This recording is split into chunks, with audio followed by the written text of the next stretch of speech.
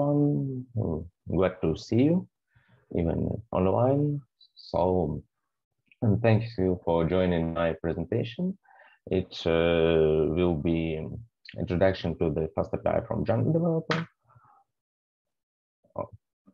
Okay, so let's start about me. I have more than 10 years with Python. It's my main programming language, but also I worked with different technologies like JavaScript or C or Java and many other of them.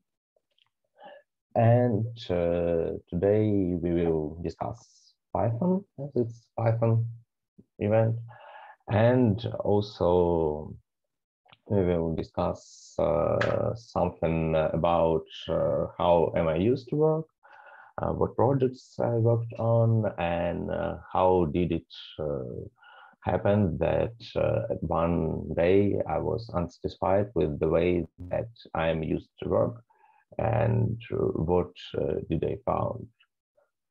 So actually for last 6 years, probably most of my projects were mid-size, web-driven, and they were needed to fix some clients' internal business needs. Then there was no some high load, there was no big data, nothing quite interesting, and just regular projects. Really, like 80% of projects where I worked on were not interesting from tech side. They were interesting just from business side. And that meant that usually you don't need something rapid to build projects. You need something with a lot of features where you just start the project, you get as much third-party libraries as you can, install them, integrate them to your project, and start work. And you don't care about some dependencies, some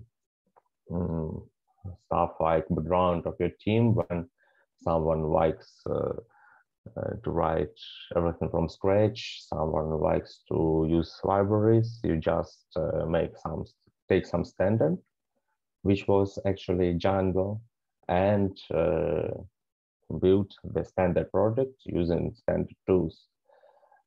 Also, they was always limited by client needs everything yesterday, and they were REST API. Like starting for the last 5 years, almost everybody uses REST API. So you just take JavaScript client, you download and install Django REST framework, start server, and Dockerize everything, and it just works. So for 90% of tasks, you take database model and write code on this model. You define Django REST framework serializer, defined views based on those model, and just use it. And that's really, it works. But sometimes you need some asynchronous tasks. For example, basic of them, not asynchronous, let's say long-running task. Like sending a mail. You can't send a mail from WSGI process just because it will block one of your WSGI workers. So in such cases, you add some queuing, for example, RabbitMQ, or just add Redis as a queue, and you start to distribute some tasks to the worker. On the one hand, it really works. You add some tasks. So, for example, let's send a mail. You create task, send invitation email, Then when user sends API, which says, okay, I want to register, you create his data in database, then pass his data to QA and trigger some tasks. Okay, let's send him an invitation email. And for such kind of tasks, when they are not, they're not, let's say, critical, they can be done not in real time. It works very well. Actually, it works well for other kind of tasks, but you have some issues coming here, like if your task failed, you need to be sure that you retry it. User can see that the task is successful, as you can't wait till the end of his task. You just send this task to QA and waiting for result and return to user like, okay, you have response to 100, everything is okay, and your registration started. Also, one day I met some projects where it became hell to work this way. But as I mentioned, on the most of them, if you want to start project, just take Django REST framework, take Theory, take some Postgres or MySQL or any database that you need. If you need to make your API faster, just add a caching server like Vanish, add load balancers like Proxy, and you will be happy. I used to work on the project, which was really high load. We had 1 billion requests per month, and we used the Django as our main backend server. So there we just built a set of proxies, set of load balancers, used right cache, validated it in the right way, and it was pretty fast. So let's say that most of our users didn't call our API, they just looked through our cache and got data from there, and it was super fast and super easy to develop, as you don't even care about about the speed of your API, as you can develop API with any speed, and because of caching system, it will work. So when you think that you need something fast, it can be not your API, but adding some caching layer. So why did I need something new? What issues did I meet that I decided to take something new to my project? Actually, I don't like to take something new. If you play video games, there is a game called XCOM. There is a move system where you can make a move and a task. So you can, let's say, like use something you already have and add something new during your move. And if you add more than one new thing during your move, it usually it's not a good idea. You will fail. So I think the programming is like that. If you try to add more than one new technology on your project, you will fail with high possibility of fail, as your team will work on integrating two things, you don't know them, and this will turn to the hell. So my suggestion is, if you want to add something to your project, be sure that you don't add more than one thing at the same time, and be sure that you are ready and you understand why do you need this thing. So if you start project and you are a Flask developer, just use Flask, as if you understand that it will work with Flask and you think, okay, Flask is good enough, but If I use IO HTTP or I use any XYZ framework, it will work faster. Then probably you don't need it, as while it's good enough, or you will not get the issues, as you are expert in those areas you are working with. So what was like wrong with Django? First thing is really Django was developed a long time ago. When now we talk about Django, and I am Django developer, you never work with Django as it was designed from scratch. So I believe nobody uses Django templates now for day-to-day tasks.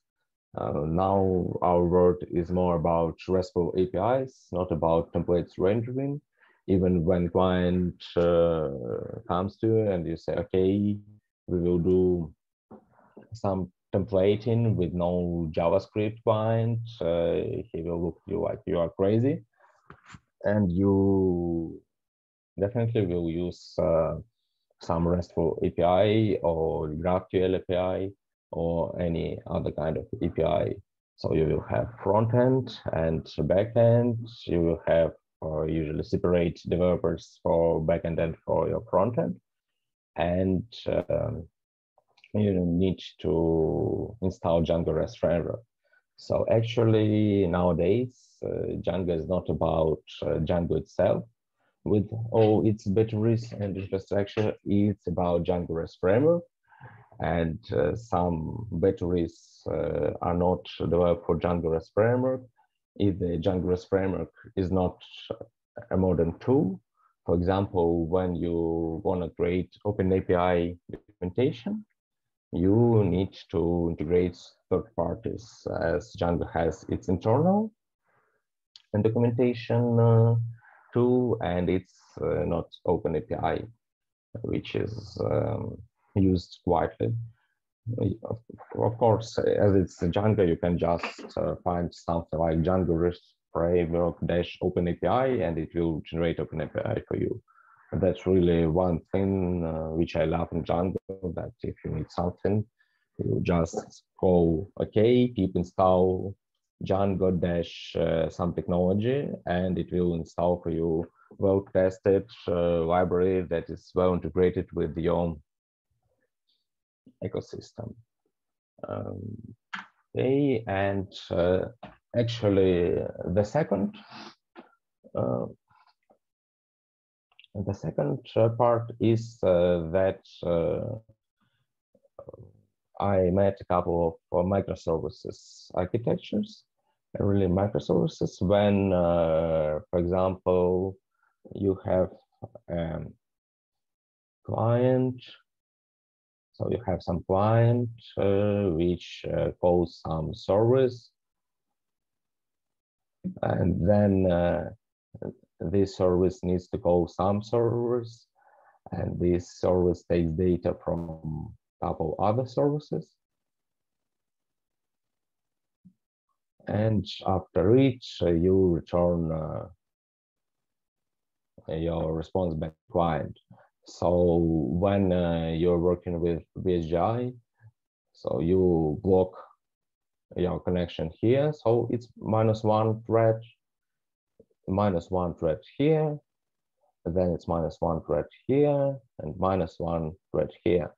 And while we are doing this and this, here we can suspend it and just work like, and this server can just await here and wait for this server to return his data and execute other tasks during this lag if you work with asynchronous framework. While when you work with Xamarin, so we have Django client, so you can organize it in some way, like, okay, I put this to query, some query, this task, then this task is on my salary, where I call another Django Flask or Django, it doesn't mean, so another synchronous framework, which will have its own query, which we'll call. And at this point, actually at this point, you already drop your client connection, then you are not blocking your server. But if your client needs to get answer, you can't say, okay, I'm still working usually, or you can say you just add some flag to database where you say my task is executing. So for each status call, you go to database, and then you can add some WebSockets through, for example, channels or some Redis implementation for WebSocket, and send data back. But you can't do blocking calls, which is really good when you are trying to integrate many sources. So I made a project where we had a lot of services defined in different languages, in various languages. And for example, some of them were C#, some of them were on Python, some of them were in Java, and all they communicated via REST. And so if it's Python service, you need to put it to Savory, as we used Django, and we met a lot of issues regarding tracking all this information. So that's actually was the main reason why some time ago I thought about moving to some asynchronous framework and started checking them. So after some research, I found that FastApi is good enough. Actually, it wasn't a long research. I just found that it's good enough. And as you probably already understand, if I understand that technology is good enough for me, I just try and use it. And if I understand that it's really good enough, I don't look to other technology until I find some issue or something that's not good for me. So yeah, ago I still developed project with Django and was quite happy. So first of all, why FastApi is better? It's really fast. So if we go to some benchmarking sites, there you will find some benchmarking tool. Those guys did checks, they updated periodically. So, and there, as you can see, FastApi is one of the top frameworks regarding their speed. So that's why it's really fast and you can use it. Also, the second thing, it's built upon Starlet. Starlet is a asynchronous web framework, pretty basic, which was created by the creator of Django REST framework, and who I respect. And it's really took some basic stuff from Django REST framework. And as I am used to work with Django REST framework, I choose FastApi. So if you are used to work with some other framework, you can choose other framework, and that can be better for you. Then FastApi is really easy to start. So some Hello World API is presented on the screen. You just import typing, and FastApi is good as it's based on typing. So if you want to pass a query parameter item ID, you just create your function read item, pass that item ID is read. It will add for you type checking for this item ID. You don't need to care about it. Like you did in Django or in Flask, so that's good. And also, if you want to add some optional query params, you do the same.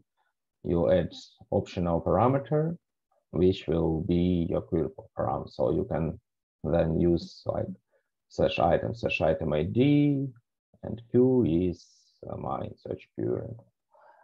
And also out of the box, it provides for you Swagger UI. So you don't need to install additional tools. It will analyze all your dependencies type, build for you Swagger UI, build for you OpenAPI documentation, take all the types that you defined within your project, and just create it for you. Take your doc strings and insert them to comments, and take everything for you. Also, it's defined it to work with REST API, and you just work with Python Dix, which will be connected or converted to JSON on the fly, and it will work for you. And then, as I used to work with Django RESTFul, and there is a serializer. FastApi provides, let's say, the same thing. It's not quite the same. It's a bit different through Pydantic. So when you want to add some validation for your model or add some basic calculations between your model and your code, you just define Pydantic model where you say in Python way, like ID will be integer, nothing like integer field as you define in Django REST framework, which looks better. Text is string, complete is bool, also based on type annotations, and it will work for you if you want to add default value. You add completed is false by default, and so on. And if you want to post something, you can define a response model, which will validate your response, which you return and convert it to new needed format. And you can define input model, which will take and validate users' input from your RESTful API. So then you just do some database insert. For example, you take nodes from your SQL chain, make the insert, pass values, and just executing those query. Also, the great feature is dependency injections. They look really great for me, and I love it. I used to work with them in other frameworks, and that's cool. For example, you are trying to define some function, some API call, and you need to take request in those API call. Then you just provide the parameter named request with type request, and it means that to this variable, like this function argument, you will get current request that was passed to the system, and it will be done automatically. So you can manage not request but any other way, but if you annotate it that it accepts requests, it will dependency inject current request to those variable. Also, you can write your own dependencies and use them, for example, like this. When somewhere in function you add depends, you pass the my function common parameters. Here will be the common parameters that you defined. Also, you can define your own classes that will be the dependencies, which you can inject on the fly and update the logic of your service. which is quite easy to use and good from my side. So also it has a well-working test client. If you used to work with some modern Python framework, it's not a big deal for you, but when you need to write some unit tests, you just import from your app client, write client dot get dot post, pass your data, and you can then do asserts and run your code without any issues, which is a good feature as well. As if you write in Python, then usually you already have such in your favorite framework. But if you are used to use not Python, then you don't have it for most of the frameworks. And finally, let's discuss what wasn't so good in my experience with FastApi, which actually isn't quite big. I used it on a couple of my recent projects, but I really fall in love with it. And I think that if I have a chance to use it on my next projects, I will think about using FastApi or even Django, which I used to use before. So first of all, sometime I worked a lot on pre-sales, and it can sound funny, but Django admin was a killer feature. So when you come to some business client and you say for him, okay, we can develop your project, and he usually asks, and will I have my own admin panel where I can check everything? And when you are a Django developer, you say, oh yeah, it's already integrated in my framework, and it makes clients so happy, really, that they say, okay, you have admin panel, I just need Django. I had such discussion a couple of times in my life. So it really worked, at least for a sales person who tries to sell something, some technology to client. Just say to him, okay, you will not spend money on implementation of the admin panel. It will be done from scratch. So it will be done from your framework, our framework. And he says, cool, it's something free and people like to get something free. So they usually agree to use Django these days. So really, it's something that I'm missing in any other framework that I'm using on a project, as usually you need to set up some admin panel, write your code twice, once for your API, second time for your admin panel, and start using it. Also, what I miss is class-based views.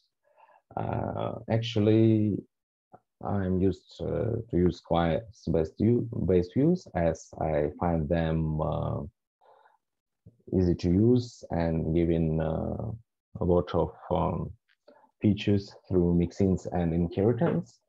While when you write in function style, you add a ton of decorators, like decorators that checks that you can access some function, decorator that checks that you have right headers, and your code looks like, okay, I have and at least nodes. Here are my first decorator, second decorator, third decorator, and one day it becomes a mess to read this.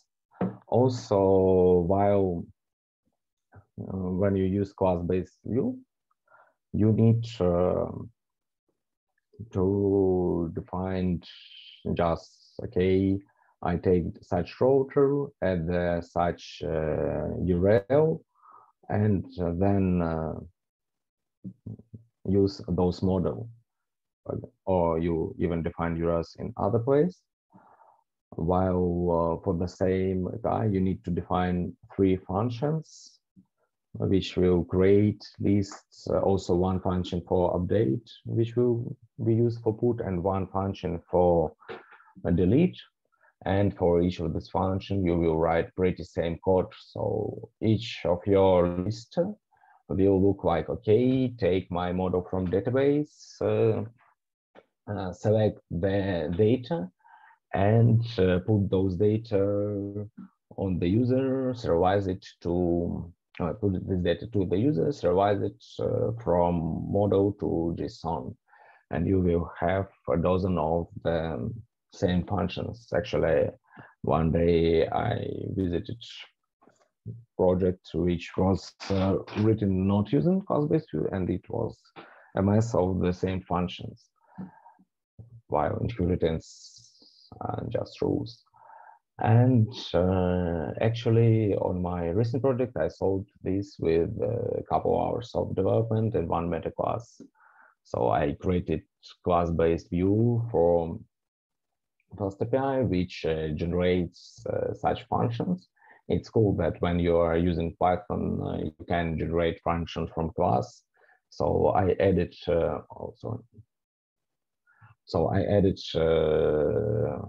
a class named API view, which can be used in this way. So I pass the router, prefix, and model, probably a couple other params. Also, you can add the mixins. So I defined API view, which defined all these functions, and defined a meta class that converts a new class with adding all these functions to the class and passing them to the router, which passed to class. And it took some time, but everyone on our project, I believe, happy to use it, as I got a couple of very good feedbacks. Oh, they just use it because I said that we will use class-based views, which I will implement because I hate to write the same function 10 times. I never actually tried to check. So, and also what's not good is when, like, not good, not something that I'm not used to do, is when you need to integrate some package. For example, you integrate mail service like SendGrid, which I done recently on Django. You just install something like Django-SendGrid, then you add one setting to your settings spy, and finally you get it working. And that's what you like when you work with some not such feature rich and not such framework with so many batteries and not so standardized framework as Django. So when you work with any Python framework except Django, you usually it will take you more than 2 lines of code and 1 line in your requirements txt to get the things done. And also, I really, let's say, not like I miss Django RAM on the one hand, but some people don't like Django RAM as I do.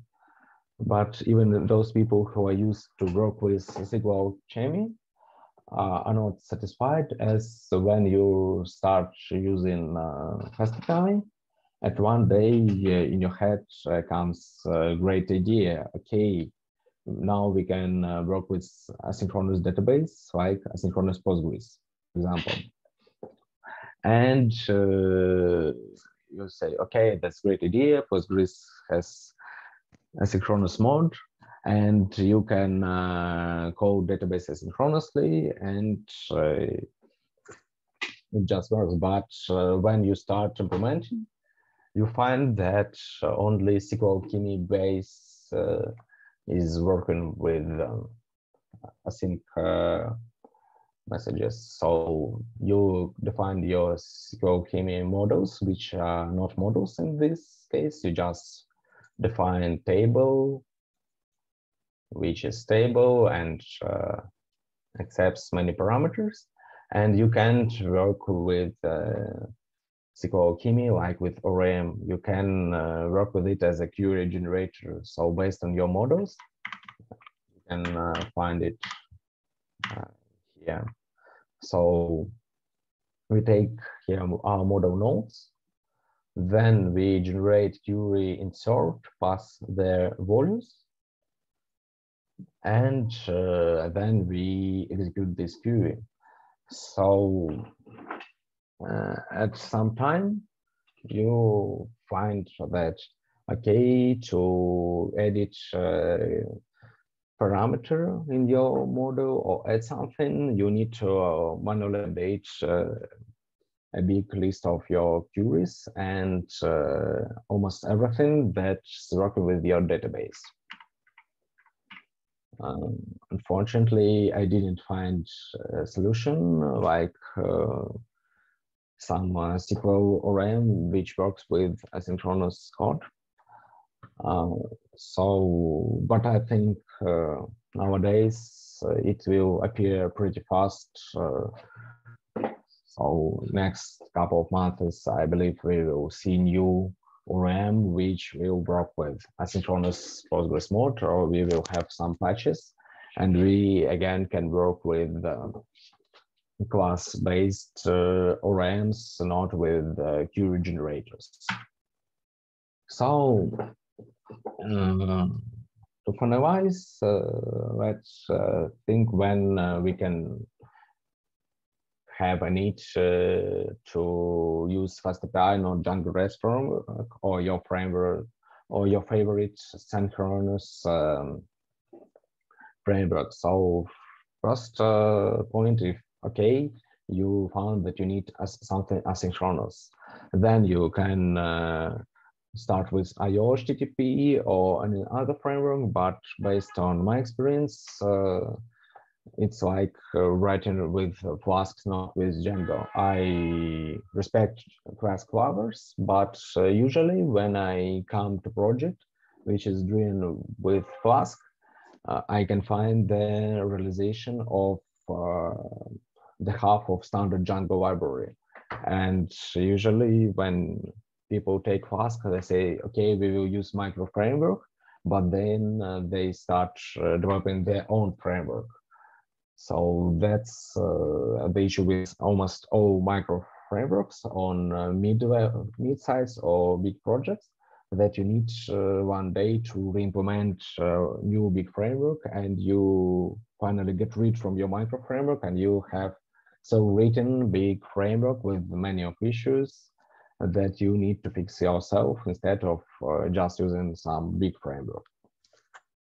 But when your project is small, you still can use any micro framework, but why not to use asynchronous framework, as asynchronous framework have bigger advantages to synchronous framework, as it seems for me.